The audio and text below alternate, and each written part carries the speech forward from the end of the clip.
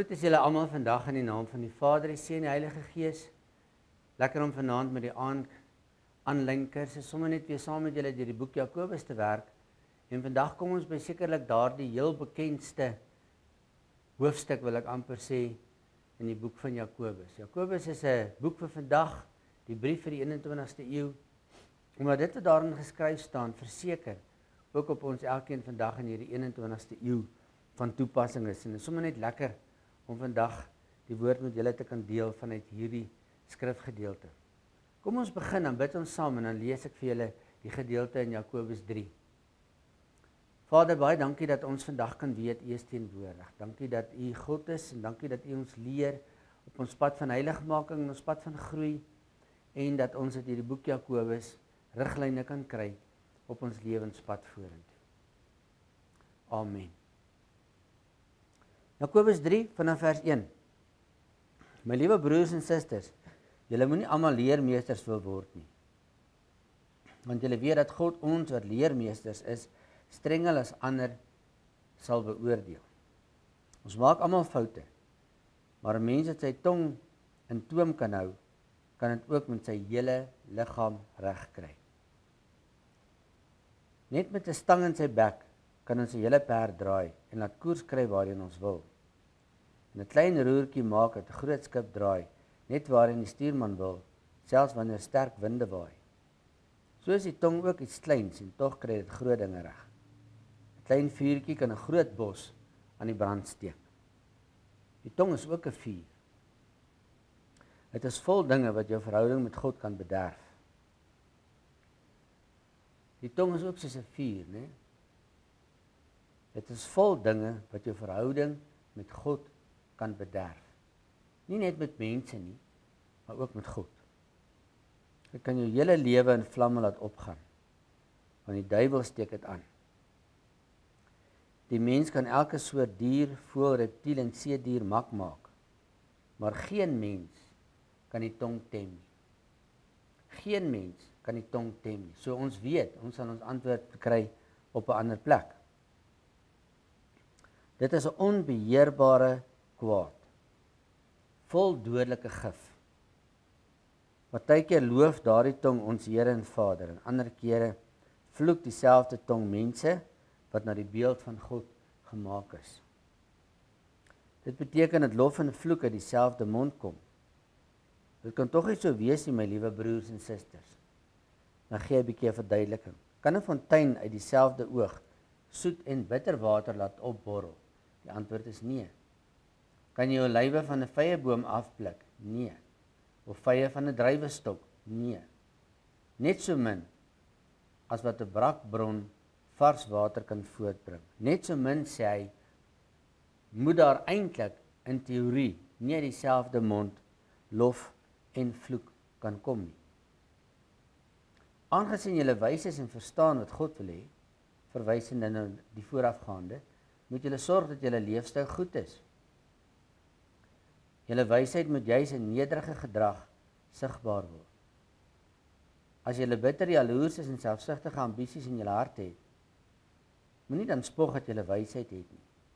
Dit is om teen die waarheid in te lieg. Jaloesie en selfsug is nie wysheid wat van God afkom nie. Dit is eerder aards, tipies van iemand se sondige natuur.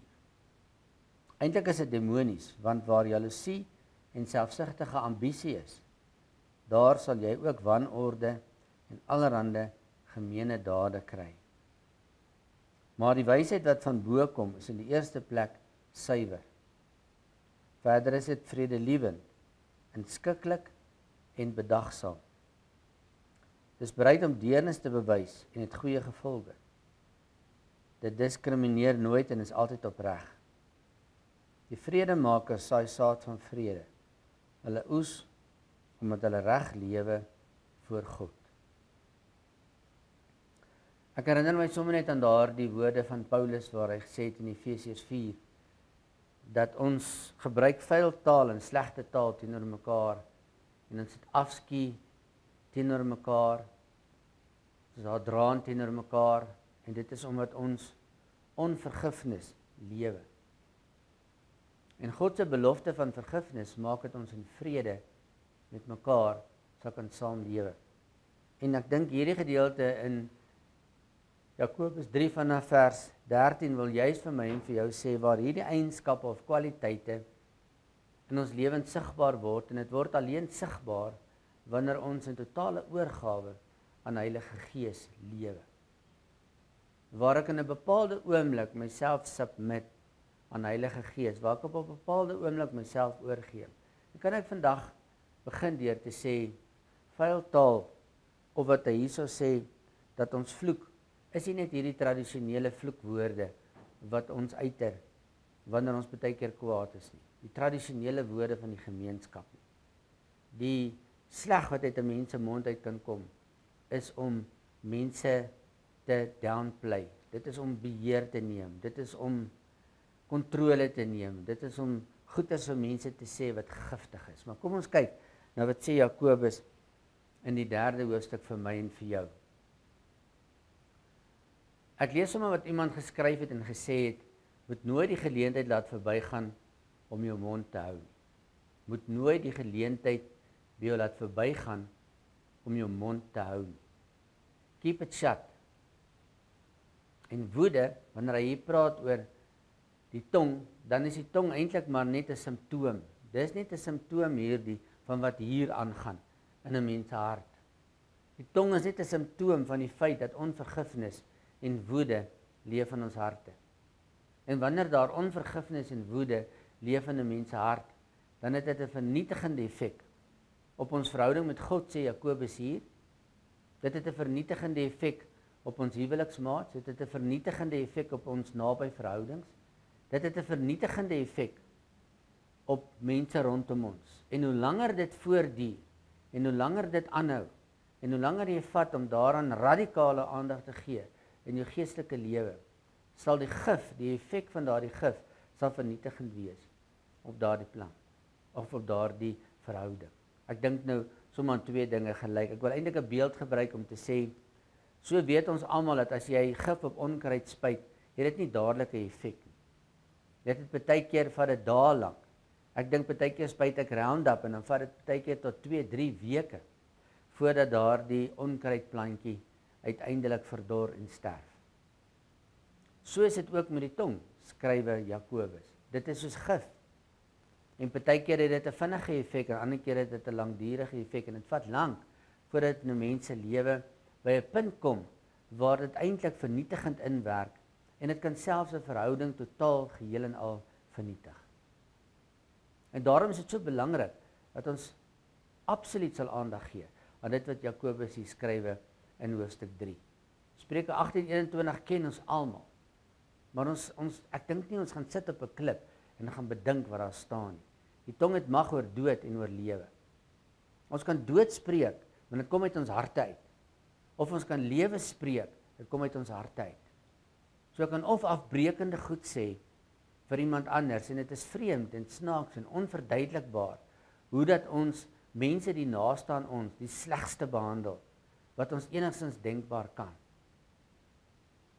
So dat ek baie keer die uitdrukking gebruik van om te sê, jy wonder of jy weergebore is. Jy wonder of jy 'n kind van die Here is. So kan ons aangaan met mense naby aan ons.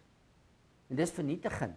En ons besef dit nie, en stelselmatig kan daardie liefdesplantjie in die hart van daai persoon wat naby aan jou is, stelselmatig sterf, sodat daar uiteindelik niks van daardie plantjie oor is. Dit is wat woorde doen. Dit is wat hierdie tong doen, want dit leef in jou hart, omdat daar onvergifnis en onverwerkte woede in 'n mens se hart vassit. Daar staan in Spreuke 18 vers 21, die tong het mag oor dood en lewe. Dan sê hy, hulle wat lief is om te praat, moet saamleef met die gevolge van hulle woorde. En hierdie kan na die positiewe, na die dood verwys, dit kan sowel ook na die lewe verwys. As jy lief is om te praat en jou woorde spreek dood, dan is die gevolge daarvan vernietiging van mense rondom jou. En jy moet met die gevolge daarvan saamlewe. As jy woorde van lewe spreek, dan sal jy ook die oes daarvan aan die einde van hoofstuk 3, sal jy ook die oes daarvan ervaar en smaak in jou lewe. Die vredemakers saai saad van vrede, hulle oes omdat hulle reg lewe voor God, hulle tonge is onder beheer van die Heilige Gees. En dan sal jy ook die gevolge van hierdie woorde van lewe in jou lewe ervaar en beleef. Ek dink Jakobus skryf vir alle tye. En daarom is dit 'n boek van vandag. Hierdie is 'n situasie en omstandigheid wat ons almal deurgaan en deurmaak. Ons moet daarna strewe om uiteindelik beheer te kan hê oor dit wat ek en jy sê met ons tonge. En dit beteken dat ons harte moet ondersoek. As ek dink aan Esegiel, waar die Here sê in Hoofstuk 33, dat ek sal jou hart van klip verwyder. Die Here Jesus praat ook daarvan. Ek sal jou hart van klip verwyder. En dan sal ek vir jou 'n nuwe hart gee, 'n hart van vlees. En daardie uitdrukking beteken dat God daardie sondigheid, daardie hart van jou 'n kliphart geword het wat uitborrel in woorde van verwoesting van mense rondom jou, dat hy dit sal vervang met 'n hart van vlees. Hy doen dit want dit is jou hart. Dis jou hart waar hy woorde tot gevolg het. Dis nie iemand anders se optrede nie. Dis my en jou harte. Ons kies dit om daardie woorde te uiter wat uit ons monde uitkom. En Jakobus begin op 'n baie interessante plek. Hy sê dat mense wat leermeesters is, moet oppas. Ons moet oppas vir die woorde wat ons sê. Sodra jy leer, moet jy oppas. As jy valse dinge leer, moet jy oppas. Die Here sal jou daarvoor in rekenskap laat kom. Maar in die gewone praktyk beteken dit dat ons moet waaksaam wees om mense in leerposisies te plaas. Ons kan nie sommer net 'n pasgebore, weergebore kind van die Here in 'n posisie plaas om te leer nie. Dis baie gevaarlik. Want hoekom? Want 'n mens moet rekenskap daarvan kan gee. Maar in die gewone lewe is baie van ons leermeesters. Ons wil voortdurend ander mense leer. Ons wil voortdurend vir ander mense sê wat hulle moet doen. Dan is jy ook 'n leermeester. En oppas daarvoor. Oppas daarvoor. Jy kan verkeerd doen, verkeerd maak, verkeerd praat teenoor iemand anderste. Ons moet liewes te gaan kyk na die laaste gedeelte van Jakobus wanneer ons leermeesters wil wees. En dan moet ons leer met nederigheid, met vredelewendheid, met inskikkelikheid, met bedagsaamheid, met die soeke na vrede. Dis hoe ons moet leer. En as ons so leer, dan sal ons die vrug daarvan in ons lewens ervaar en beleef. So don't rush people into teaching. Don't rush yourself into teaching. Jy is nie daar om ander mense van die môre tot die aand te beleer nie. Jy is nie daar vir dit nie. Spurgeon het gesê, ons moet weet hoe afhanklik ons van die Heilige Gees is, wanneer ons in 'n posisie onsself wil plaas om ander mense te leer. Hulle vertel die verhaaltjie van in 'n verhoog op Londen, wat 'n hele paar trappe gehad het, voordat Spurgeon kon bo staan om te preek, het hy elke keer by elke trappie gesê, I believe in the Holy Spirit. I believe in the Holy Spirit. Elke trappie, elke trekkie wat hy gegee het, het hy dit gesê. En daarom moet ek en jy weet, dit is wat Jakobus wil sê in die laaste helfte van hoofstuk 3, dat ons moet in volle afhanklikheid lewe van die wysheid van die Bybel, en dit is die Heilige Gees binne ons, om te weet hoe en op watter manier ons met mense moet praat rondom ons elke dag. Ek dink Jakobus wil sê, die tong is 'n maatstaf van ons geestelike volwassenheid. Ons hele lewe word bepaal. En jy kan op baie maniere probeer om 'n hoogheilige te wees en 'n pragtige kind van die Here te wees en voorthou vir ander mense, maar ons tonge sal ons verklap. Ons tonge en die manier en die wyse waarop ons oor mense praat, van mense praat, met mense praat, en wat ons kwytraak, en wat ons agter hulle rug sê, en wat ons voor hulle sê, en hoe ons hulle verkleineer, en hoe ons hulle afkraak, en hoe ons hulle beskinder, en hoe ons sekere opinies het oor mense, is alles woorde wat ons sê, woorde wat ons sê, woorde wat ons sê, en dit dui vir ons op ons geestelike volwassenheid. En as ek Jakobus 3 in alle eerlikheid moet lees, dan bekommer dit my. Dit sê ek vandag eerlik. Dit bekommer my. Want hoeveel van ons gesprekke gaan oor ander mense wat nie by ons is nie. Hoeveel van ons gesprekke gaan oor mense wat op ander plekke is en hulle kan nie eens hoor wat ons van hulle sê nie. En dis nie altyd woorde van opbou nie. Dis heel dikwels negatiewe woorde wat ons kwytraak. Ek dink een van die grootste tekens van geestelike volwassenheid is wanneer ons sê, daardie persoon, jy sal hom of haar nooit kry, dat hulle ooit iets slegs sal sê van enigiemand anders nie. Hulle sal dit nooit doen nie. En daarom is dit belangrik dat ons moet weet, dit is 'n aanduiding van ons vlak van geestelike volwassenheid. Waar ek en jy ons tonge in betoom kan hou, dit wat in ons harte aangaan, as ons tonge in betoom kan hou, dan is daar baie dinge wat ons geestelik oorwinning sal kan kry in ons lewens. Dis maklik om negatiewe opmerkings, dis ons default, dis maklik vir ons, die ou natuur in ons groei en blom, wanneer ons negatiewe op- en aanmerkings teenoor mense rondom ons maak. Oppas vir sogenaamde big deals, oppas vir sogenaamde maskers wat ek en jy dra geestelik, en dat ons daardeur probeer om die korrupsie van ons tonge vir mense weg te steek. Dan gebruik Jakobus interessante beelde hier. Hy sê, en hy wys van ons daardeur hoe sterk en hoe magtig is die tong. Hy wys vir ons eintlik hoe sterk en hoe magtig is daai negatiewe wat in ons harte lewe in terme van die verhoudings van mense rondom ons. Dit is wat hy vir ons wil kom sê. Hy sê die tong is soos 'n stang in die perd se bek, dit dui rigting aan. Jy kan hy perd stuur, net deur daai klein stangetjie wat in sy bek is, kan jy daai groot dier onder jou beheer bring. Die roer van 'n skip, selfde ding, 'n klein apparaatjie. As ek daaroor praat, sal julle die fotootjies sien wat ek sommer vir julle saamgebring het. Die roer van 'n skip is klein, maar hy kan 'n groot skip stuur, net in die rigting wat hy wil hê hy moet gaan. En dis presies wat die tong doen. Die tong bepaal ons rigting. Die tong wys ons vlak van geestelike volwassenheid. Die tong stuur ons in 'n rigting, uit 'n verhouding uit, weg van mense af, op 'n pad van vernietiging, op 'n pad wat na 'n afgrond toe lei, op 'n pad wat uiteindelik sal lei tot die dood van die liefde in iemand anders se hart vanweë die woorde wat ons spreek. Dit is baie belangrik dat ek en jy moeite sal doen met Jakobus hoofstuk 3. Nou gebruik hy nog 'n beeld. Hy praat in beeldspraak sodat ek en jy dit kan begryp en kan toepas in ons lewens. Hy sê die tong is soos 'n vuur. En hy sê 'n klein vuurtjie kan 'n geweldige brand in 'n bos veroorsaak of in die natuur veroorsaak. It takes only a spark to get a fire going.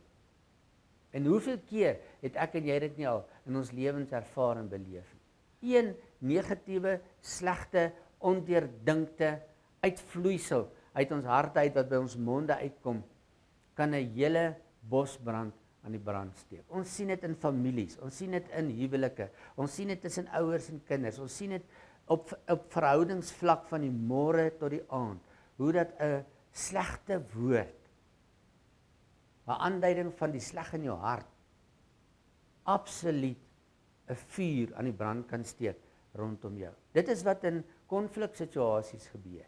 Iemand sê 'n woord, iemand sê 'n afbreekende ding, iemand praat nie oor hom of haarself nie, maar sê iets oor die ander persoon en dadelik steek dit soos 'n vuur aan die brand en jy voel jy moet nou jouself verdedig en dan steek daar in jou lewe. Paulus sê dit is soos asof dit uit die hel uit aan die brand gesteek word.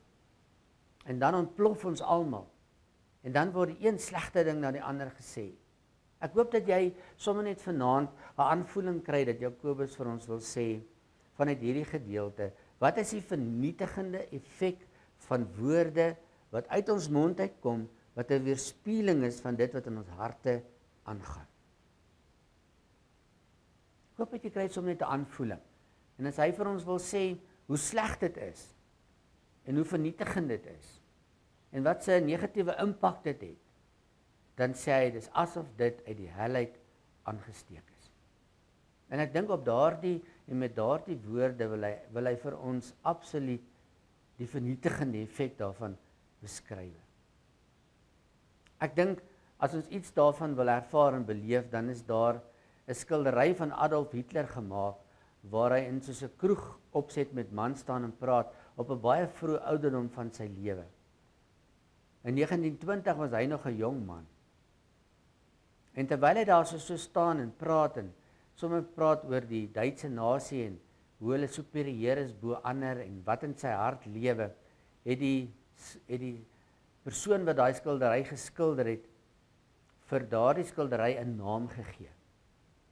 En as jy daardie skildery sou sien, dan staan daar onder op daai skildery geskryf, in the beginning was the word. Dit kom uit Johannes hoofstuk 1. In die begin was die woord. En waartoe het daardie woorde van Adolf Hitler nie gelei nie? Ek wil sommer net vandag vir jou sê, 50 miljoen plus mense is dood as gevolg van woorde wat uit sy mond uitgekom het. 50 miljoen plus mense is dood as gevolg van die woorde uit sy mond. In die begin was die woord. En daarom sê Jakobus, dis het die helheid aangesteek. Want dit is vernietiging. En daardie is 'n voorbeeld van so 'n situasie. En dan kom sê hy, dis nie in my en jou vermoë om die tong te tem. Dis nie in ons vermoë nie. Hy waarsku ons. En dis wat ek en jy ook vandag moet hoor. Ons het waaragtig hulp nodig vir dit wat in ons harte lewe. Onthou die woorde wat ons sê is 'n refleksie van wat in jou hart is. So as hy hier wil skryf en sê dat ons het waaragtig die hulp van God nodig, dat ons die hulp van God nodig met wat in ons harte omgaan. En as daar sulke vernietigende goed al gesê is, wat gaan in jou hart aan? Wat gaan in my hart aan? Ek dink in ons land, in 'n situasie waarin ons bevind, in verhoudings waarin ons bevind, is daar al sulke slegte goed gesê. Het gaan wonder ons is op die plek waar ons is nie. En daarom moet ons fyn luister na wat Jakobus hier vir ons kom sê. Hy kom sê, woorde soos gif. Dit het ek in die begin na verwys. Luister sommer net 'n bietjie hierna en reflekteer so 'n oombliekie in jou lewe. Verloor jy maklik jou humeur as dinge nie volgens jou wense gaan nie. Kom ons reflekteer net vir 'n oombliekie hierop. Verloor jy maklik jou humeur as dinge nie na jou wense gaan nie. En dan is dit interessant. Jakobus 3 se laaste gedeelte skryf oor selfsugtige ambisies. Dit is jou wense. As dinge nie vir jou gaan soos wat jy wil hê dit moet gaan nie. As dinge net nie gebeur soos wat jy wil hê dit moet gebeur nie. Dit kan van die kleinste tot die grootste ding wees. Dit kan wees om 'n spyker in 'n muur in te slaan. Dan verloor jy jou humeur. Dit kan wees dat iets van die tafel afval en verloor jy jou humeur. Dit kan van die mees minuut tot die ergste ding in jou lewe wees. As dinge nie gaan soos wat jy dit wil hê nie, is jy buite jouself, jy verloor jou humeur en dan wat uit jou mond uitkom is vernietiging. Tweedens, dra jy 'n chip op jou skouer. En dit beteken sien jouself net as superieur. Dit maak nie saak wat uit jou mond uitkom nie, jy is net altyd die koning, die koningin. En dan derdens, hou jou woede jou terug om te versoen met mense wat jou seer gemaak het. Hier in jou hart, dis waaroor dit gaan. Hier in jou hart het jy seer gekry, maar jy is so woedend daaroor, jy is so woedend teenoor daai persoon, jy is so kwaad vir daai persoon, dat dit jou 100% weerhou om die pad van vergifnis te loop, of jy loop dit oppervlakkig. En dit het geen waarde in jou lewe en jou verhoudings nie. Hierdie is 3 vrae wat ons regtig in diepte moet gaan sit en bedink. Verloor jy maklik jou meer as dinge nie volgens jou wense gaan nie. Dink jy is net superieur, jy kan sê en maak en doen net wat jy wil. En dan, weerhou die seer wat daar in jou hart is, die woede as gevolg daarvan, weerhou dit jou om te versoen met die mense wat jou seer gemaak het. Ons maak mekaar seer. As ons nie die Bybelse pad loop, om daai woede onder beheer te hou nie, om die pad van vergifnis volledig te stap en te loop nie. En daar's 'n fantastiese kursus oor vergifnis op ons YouTube kanaal en op Facebook. As ons nie daai pad loop nie, dan soos Jakobus sê in die laaste versie, ons sal nie die vrug van vrede ervaar in ons lewens nie. Ons sal die vernietigende effek van woorde in ons lewens ervaar en beleef. Dit sal die vrug wees wat ons pluk en wat ons lewe in ons lewens. Moeite werd om so 'n paar oomblikke oor hierdie vraag na te dink. Ek dink die laaste ding wat Jakobus kom sê, en onthou daai eerste paar verse van Jakobus tot en met vers 12, fokus hy op die negatiewe van die tong, die negatiewe impak van die tong, die negatiewe impak van dit wat uit jou hart leef, wat uit jou mond uitkom. Hy sê 'n tong seën en vervloek, en dan sê hy dit is onmoontlik, dis 'n wisselwerking. Ek bedoel, ons ervaar, dan sê ons van iemand, jy skyn heilig. Maar ons sê dit so maklik van iemand anders, maar ons sê dit so moeilik van onsself. En ek dink broer en suster, dit is so vernietigende ding om te sê. Iemand worstel dalk op daai stadium met iets in sy of haar lewe. Dit gee jou nie die reg nie. Maar dit gee ook ons nie die reg om iemand te veroordeel nie, want dieselfde oordeel waarmee jy oordeel, sal jy geoordeel word, sê die Here Jesus. En daarom is nie vir ons om te oordeel nie. Dis vir ons om in ons eie lewens te gaan sit en kyk. Hoe kan jy dieselfde mond van my, wanneer ek in die môre voor 'n kerk toe kom, dan vloek en skel, dan gaan ek te kere in die huis, en ons het 'n groot argument, en dan stap ek in die kerk en ons het handjies in die lig, en ons loof en ons prys die Here en ons maak sy naam groot, en dan beleef almal rondom ons dit as skynheilig. Nee, dis nie wat Jakobus wil sê nie. Jakobus wil sê, dis 'n realiteit, dit is wat gebeur. En as ons nie onder Heilige Gees se beheer kom nie, is dit presies die prentjie wat in ons lewens homself afspeel. Dieselfde mond sal met opregtheid die Here loof en prys, en hierdie selfde mond sal met opregtheid iemand vervloek. Dit is 'n realiteit. Dit is soos wanneer Paulus sê, julle moet julle oor niks bekommer nie. Paulus sê nie dat ons nie bekommer nie. Paulus sê die realiteit van die lewe is dat ons bekommer. Die realiteit van die lewe is dat ons angstig raak. Die realiteit van die lewe is dat ons baie keer vreesbevange raak. Die realiteit van die lewe is dat hierdie selfde mond God kan loof en prys, en dat hierdie selfde mond mense kan vervloek, en dan sê Jakobus, dit waarna ons op pad moet wees, is dat dit nie moet gebeur nie. Dit moenie gebeur nie. Dit moenie so wees nie. En daarom moes Gordon MacDonald een keer in sy lewe hoor, toe hy saam met 'n redelike bejaarde Christen man gestap het, en hy so 'n negatiewe opmerking oor 'n ander Christen gemaak het, toe stop daai man, draai om na hom toe en sê vir hom, Gordon, someone who loves God will not speak about someone other like that. Someone who loves God will not speak about someone else like that. En Gordon MacDonald sê dit was soos 'n dolk wat in sy hart gesteek het, wat hy die res van sy lewe sal onthou. Wil jy dit ook nie vandag hoor nie? Wil ek dit nie vandag hoor nie? Someone who loves God. Hierdie mond sê dit, hierdie hart sê dit, ek en jy sê dit. Ons is lief vir die Here, lief vir Jesus, lief vir die Vader, lief vir Heilige Gees.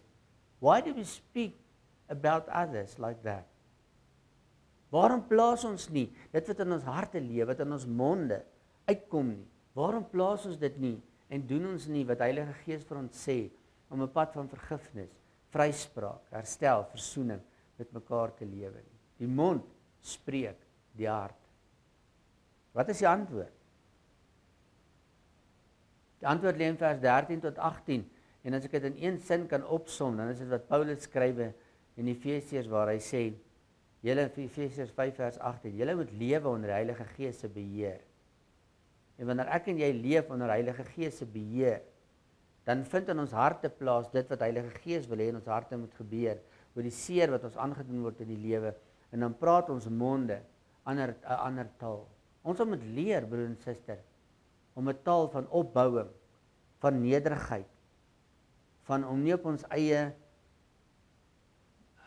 kwaad te fokus nie, vredelievend te wees, inskikkelik, bedagsaam. Iemand moet na my en jou kyk en sê, wow, die woorde wat uit jou mond uitkom, is woorde van opbou, dit is vredelievend, dit is bedagsaam, dit is inskikkelik, dit is vol deernis, dit is vol begrip, dit is wat jou woorde tot gevolg het, en jy sal die vrug daarvan pluk. Die geheim, wat Jakobus ons wil leer, wat Paulus ons wil leer, is om onder Heilige Gees se beheer te lewe. Die geheim is om 'n oomblik te pauseer en vir 'n oomblik vir Heilige Gees te sê, dit wat ek nou wil sê, gaan ek onder u beheer plaas. En mag die woorde wat uit my mond uitkom, woorde van opbou wees, en nie woorde van wanorde en allerlei gemeenheid wat uit ons monde uitborrel nie. Dit is die geheim. En daarom as ons vers 17 en 18 lees, dan sê hy, dit is die wysheid van bo. Dit is wat God wil hê van ons. Dit is hoe God wil hê ons moet lewe. En daarom het hy sy Heilige Gees gegee. En broer en suster, as ek en jy nie bewustelik bewus is van die woorde wat uit ons mond uitkom nie, gaan ons en sal ons woorde spreek wat afbreekend is, as ons nie onsself plaas onder die gesag en onder die leiding van Heilige Gees nie. Dis waar die antwoord lê. Dis waar die antwoord lê. Kan ons vandag sommer met 'n praktiese ding afsluit. 'n Pa en 'n ma sit eendag om 'n tafel en hulle 3 dogters gaan sit te kere oor ander mense en hulle stop toe die gesprek. En die pa en ma sê, kom ons stel 'n nuwe reël in. in ons huis en ons noem dit die WVN reël. WVN reël. Is dit wat jy sê waar? Is dit wat jy sê vriendelik? En is dit wat jy sê nodig? WVN. Is dit waar? Is dit vriendelik? Is dit nodig? Ek dink dis so 'n kort samevattingkie van wat staan hier in Jakobus 3 vanaf vers 13 tot 18. Is dit waar? Is dit vriendelik? Is dit nodig? En as enige iemand om die tafel daarna begin om oor iemand anders te praat, dan sê die ander WVN. WVN. WVN. Is dit waar? Is dit vriendelik? Is dit nodig? Daar's 'n mooi liedjie wat baie jare te geskryf is in die 1820s wat sê, Take my mouth, Lord, and let it be a sacrifice unto thee. Here, mag my woorde, mag my taal 'n offer wees wat vir u aanneemlik is. En dit is my gebed vandag vir my en vir jou. Daarom is Jakobus 'n boek vir vandag. En ek dink dit is 'n boek vir elke generasie, vir elke oomblik, want hierdie is 'n ding waarmee ons almal worstel. En mag jy vandag 'n keuse maak. Mag jy vandag beleef dat jy môre oorwinning kry oor die seer in jou hart, die woede in jou hart, sodat die woorde wat uit jou mond uitkom, woorde is van opbou, woorde van waarheid, woorde van vriendelikheid, woorde van opbou en nie woorde van afbreek. Amen. Mag jy werklik op hierdie terrein oorwinning ervaar en beleef. Vader, ons kom onderlê onsself vanaand aan Heilige Gees se leiding. Ons kom onderlê onsself aan daardie prompting of the Spirit wat van ons sê, jy praat verkeerd. Jy sê verkeerd. Jy doen verkeerd. Jy troetel die seer. Jy sê afbreekende dinge. Jy is nie bereid om te vergewe nie. Here, mag ons daai woorde hoor. Mag ons in die plek daarvan hoor. Spreek woorde wat waar is. Spreek woorde wat vriendelik is. Spreek woorde wat opbouend is vir die situasie. Amen. Groet jou. Mag jy God se genade, sy liefde en sy teenwoordigheid ervaar en beleef. Amen.